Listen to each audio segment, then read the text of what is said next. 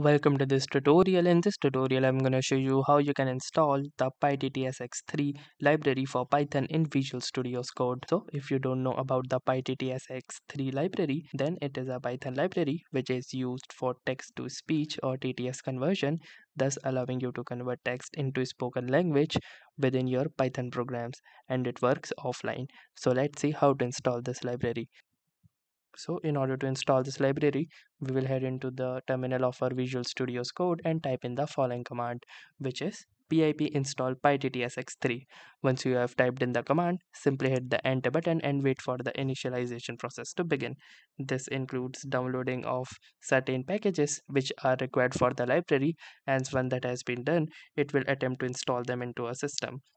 And once that is done, it will give you a message like this which says successfully installed pyttsx3 version 2.98 along with other packages which are a prerequisite for the same. So now let's verify it as well if the library has been installed into our system or not. So in order to verify, you need to type in the following command from a new terminal line. The command is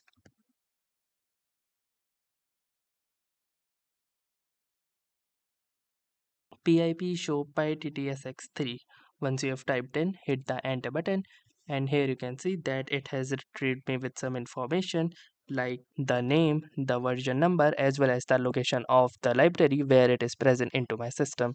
So this confirms that the library has been successfully installed into our system. So that's it for this video. I will see you in the next one. If you like this video, make sure to hit the like button as well. Comment on this video, share it, and don't forget to subscribe to our channel. Thank you for watching and have a nice day.